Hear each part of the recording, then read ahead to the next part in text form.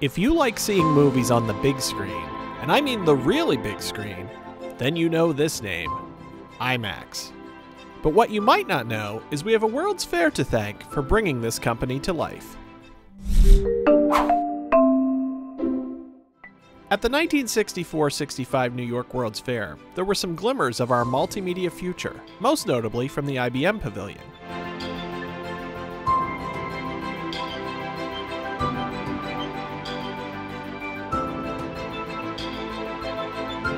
Ladies and gentlemen, welcome to the IBM Information Machine.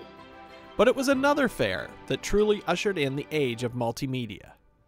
Held in celebration of Canada's centennial, the 1967 Montreal Expo brought large-scale films and multiple screen presentations to the masses, with over 100 media pieces as part of the expo.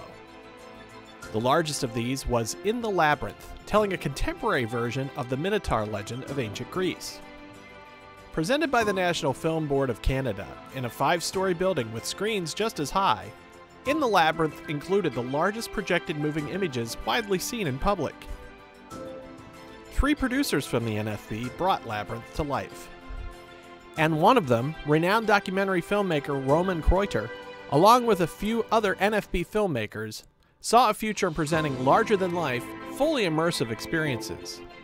So in August of 1967, even as the expo was still operating, Roman and his partners founded what would become IMAX. Oh, and Roman's also the inspiration for the Force in Star Wars, but that's for another video.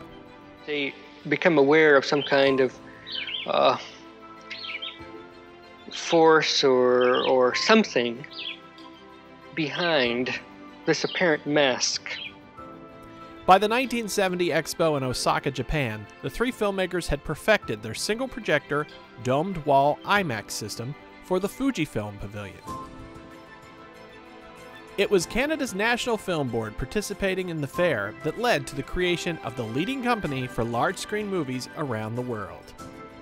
The 1967 Montreal Expo was in a lot of ways the most successful fair of the mid-20th century. To learn more about this landmark fair, be sure to check out the books and resources linked below. And please take a moment to like this video and subscribe to learn more about the inventions, foods, and more that came from World's Fairs. Thanks for watching.